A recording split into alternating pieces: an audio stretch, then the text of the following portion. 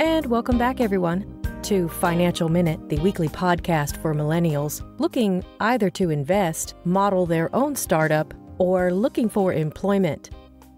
In the last segment, we talked with Joel Probst from Upstart. Your favorite dating app or site isn't as private as you think. Roughly 30% of U.S. adults try a popular dating app or site at least once in their lifetime, and that adds up to a tremendous amount of data.